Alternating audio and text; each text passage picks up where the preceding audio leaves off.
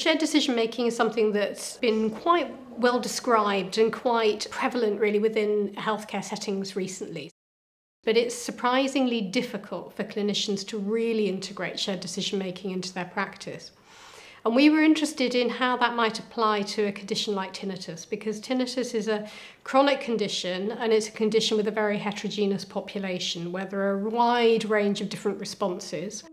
So we wanted to make sure that the offering that clinicians make to their patients is well matched by the preferences that patients have for treatment. One of the audiologists here. Do you mind if I check? There were 3 stages to the research. First stage involved some qualitative interviews with patients with tinnitus to find out what their preferences are for treatment and what their preferences are for outcomes of treatment.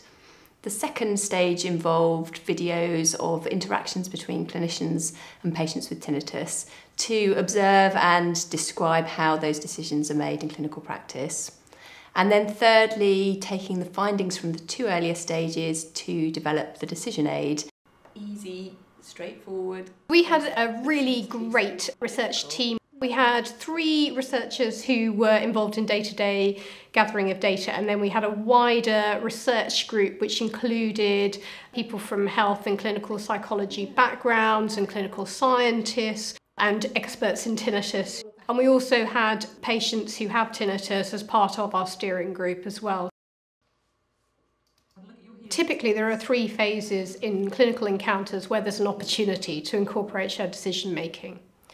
The first phase is the building of the relationship between the clinician and the patient so that the patient's preferences are heard and form part of the information that the clinician gathers.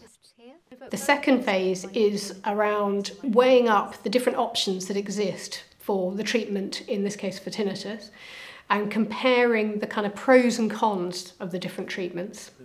The third phase is weighing up the final decision. So that's about integrating the preferences that people hold with the pros and cons that have been discussed about each individual treatment option. These video examples are based on some of the observations that we've made, which reveal some typical practices within audiology. And what we have tried to do is to ask real clinicians and real patients to mock up some of the typical encounters that go on, but also to illustrate some of the alternatives so that they can demonstrate how it is that shared decision making could be incorporated into clinical encounters. Okay, do you want to come on in? I'm the senior therapist here. I'm just going to see you today and talk to you about our tinnitus clinic. I was looking at your details and having a read of your journal and just seeing what we've been doing with you so far. So I was just having a look at it. Have we fitted you with hearing aids yet? I think we have, haven't we? Yeah. Yes, 2 hearing aids. Yeah, that's right. Yes, that's right. So do you think that they've helped with the tinnitus at all? Help with the tinnitus? Yes. Does the tinnitus seem better when you're wearing your hearing aids? No, I don't think so. No, not at all. Is that supposed to be the case? Well, I mean, does the tinnitus sound quieter or, well, just less obvious when you're wearing your hearing aids? I don't know. I think it's 2 different things. Okay. What I notice about that interaction is that the clinician isn't inviting the patient into a collaborative relationship at all. She gives her professional role. And often it's the simple things like introducing yourself, giving your name, maybe giving your professional role, and then asking the patient what they'd like to be known as. And that gives the patient a voice right from the outset and invites them in that this is a relationship. And I think that's really important to remember those really simple things. Alongside that, one of the things that she did was she used the screen as her primary source of information. So she wasn't really even looking at the patient initially to gather information about how the patient was. She was using the authority of the kind of medical records and the previous history that she had to determine what she was going to talk about with the patient. What also I noticed was the focus on the medical diagnosis and the hearing aids, but little questioning of the patient around their personal preferences for why they were there today. So the mismatch between the medical preference versus the patient's preference can end up with what's known as a silent misdiagnosis, the failure to diagnose the patient's preference. So did your tinnitus start suddenly or gradually? It was gradually. It was quite gradual. What time of day do you notice your tinnitus? Is it in the morning or in the evening? It's at night, really. Which ear have you got your tinnitus in? Is It's it the in right my or the left? ear. And what does your tinnitus sound like? It sounds like if you're in an aircraft, you hear the background noise of the aircraft the whole time in your ear. But sometimes there is a high-pitched tone that runs through it as well. Does it ever change in loudness? No, but sometimes it changes in its form. Very occasionally, it changes in its form. The clinician is asking a number of interview-style questions. She's not allowing the patient to tell their tinnitus story. In fact, she closes him down because he goes, as if he wants to go on and tell more, and she asks the next question. And also, she asks him a question and he gives a lovely metaphor about what it sounds like. And he's very eloquent and very detailed in that. And that's ignored. That's not, no attention to that detail is paid, and therefore she then asks her next question. So there's so many missed opportunities there to really engage with the patient and his story. What's interesting about that is that nothing she's doing there is technically wrong. She's answering or asking all the questions to gather the information that she's required to get for each encounter from her questionnaire. But it's questionable, I suppose, how much of that information is really going to make much of a difference to her management plan with him or to thinking about variations in treatment. And by asking those questions, she's really holding a lot of responsibility for expertise. She's suggesting that the answer to that question makes a difference and that she has knowledge about what difference it will make. That's important to know whether the tinnitus is in the left or the right ear. You can gather that information by using open-ended questions, and you can piece together the information that's relevant and important, but in a more patient-centred way. And the patient feels that he's had the time to tell the story, which is important. How are you today? I'm well, thanks. Good, brilliant. Have a seat, make yourself comfortable. So my name's Katie, I'm one of the audiologists here. Do you mind if I check your full name with you first of all? George Stewart Cuthbert. Brilliant. But I like to be known as Stewart. Okay, excellent, let's do it.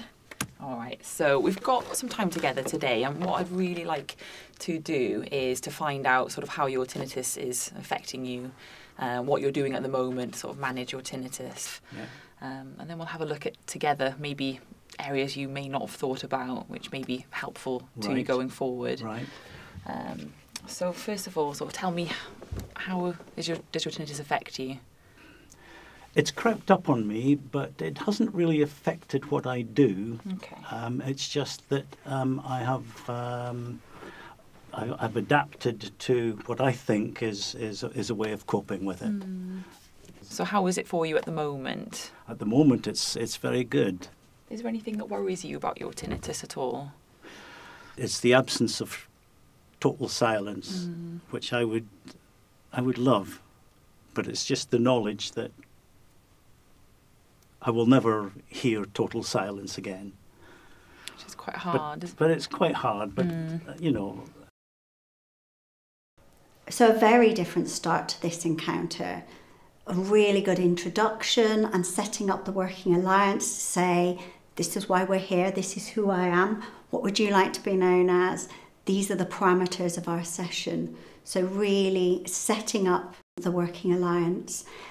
And then going on to bear witness to this patient's story and being really empathic and using, you can see the difference in the non-verbal communication here as she really listens and is empathic to his description of that never being able to hear total silence. And when we know that the clinician is empathic and that they're trying to understand it from our perspective, we're much more likely to engage in the interaction. We're much more likely to feel that we're part of that decision-making process.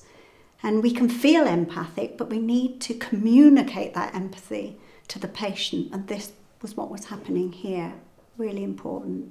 That's really interesting about how she demonstrates empathy. She just takes time to listen to his description about the absence of silence and the loss of that for him.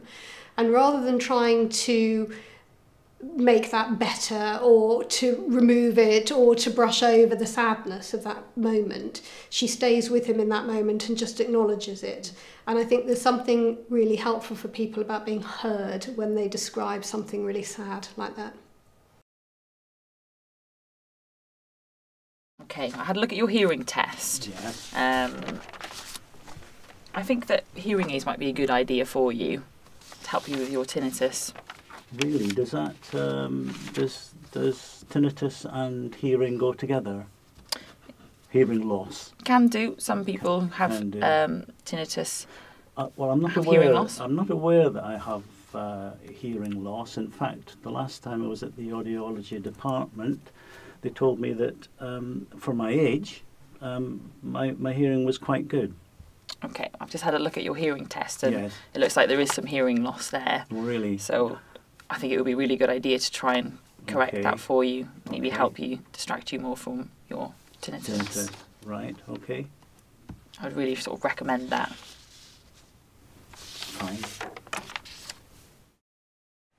So in that clip, she's discussing the results of the hearing test, but she goes straight on to talking about a decision, a treatment, hasn't discussed with the patient the pros and cons of the option of a hearing aids, and hasn't at all elicited the patient's opinion on that as a treatment option. In this case, Katie's very much setting herself up to be the expert in the encounter and in the room. So she is holding a lot of responsibility for prescribing an option to her patient and trying to convince him that it's the right way to go. She even uses the terminology, "I'd like to help to correct that for you," rather than, "Shall we think about ways of correcting that with you?" And if you look at his body language, she says, I really recommend that. And he says, fine. And it's very obvious that this patient isn't fine. He's had no time at all to absorb the information that he has hearing loss when he was expecting not to have hearing loss. And he's going along with the expert, fine. But his body language is indicating that that's not how he's feeling. And the clinician doesn't recognise that. Is there anything else you want to add to what we've already discussed? Yes. Where do we go now? Is there anything else that I could try that might help? All right, well, let's spend a bit of time sort of discussing that now. Right. You've given me a lot of really, really good information about how you're already sort of managing, which may tie into some of the options, but maybe there are a few other ones that you could consider as Right. well. We can consider together, and then you can decide if you think that would be a good thing for Right. you. Okay. Right. So we've sent this to you already, so Yes, I hope I've seen you've been that. able to have a good look at that. Yes. Any questions before we start, or do you feel like you've got a good understanding about I've what got a reasonable the decision understanding, needed? and I can identify with certain aspects of this that apply to me. The one that I would like explored possibly would be the group support. Okay. So what's really nice about that clip is how the clinician starts with a nice wide open question, which gives the patient space and opportunity to then bring up other things that are important to them.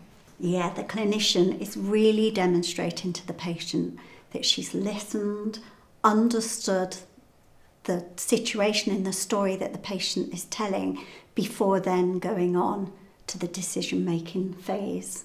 And what's lovely is that there's enough space there for that individual to state his preference, and it's a preference that wouldn't necessarily have come up through any of the previous conversations if he hadn't seen the information about the options that were available to him. And being able to choose and being able to look at all the options and decide which option fits his own preferences and values.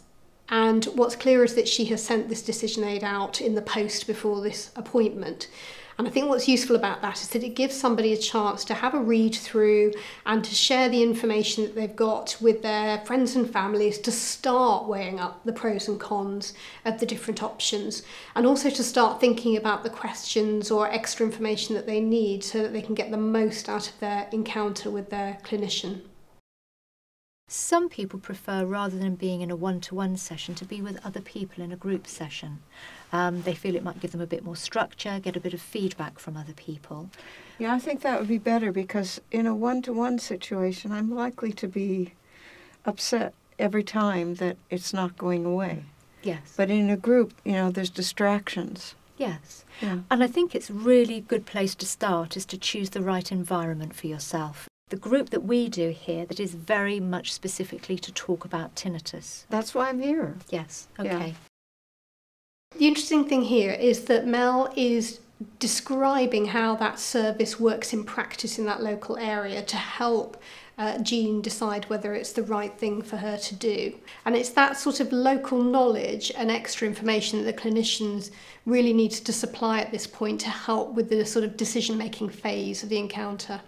And it's a fine line, isn't it, between giving the information in a neutral way and saying this is what's available and leading the patient into a pathway that you would really like them to go down.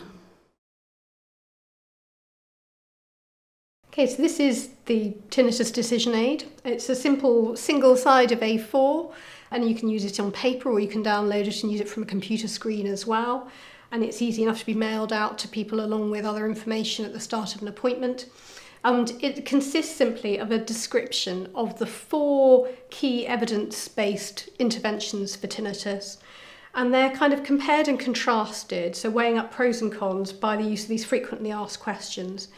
And these frequently asked questions were derived from interview data with people that we spoke to about what they needed to know in order to make a decision about what to do for their tinnitus. It is easy to slip into bad habits. You might be having a bad day, you've got sort of constant time constraints against you, and you are seeing a lot of patients as well. The decision aid really sort of made me feel less overwhelmed with the amount of information that I might need to get over to someone, and help me sort of structure it in a much easier way, in an understandable way. And also the patient had already had some experience of looking at the information. So you could sort of go through those options much more fluidly with someone and confident that the information you were given was good, consistent. So yeah, it felt really, really nice actually. I think it can be difficult to change behaviours that we're all really used to using, and when we get into clinical practice we very quickly develop routines and kind of scripts that we use, and sometimes it can be quite tricky to alter those easily. But I think that there is an enormous will amongst our clinical colleagues to really enable their patients to participate in the encounter. When you hear the difference that it makes to individual patients, when you hear the responses from patients afterwards, that in turn will convince people that it's the way to go. Oh yes, the decision aid certainly helped. It displays every scenario that you could imagine for different options that people can take. And there are 2 that just fit exactly my scenario, so I'm very pleased with that.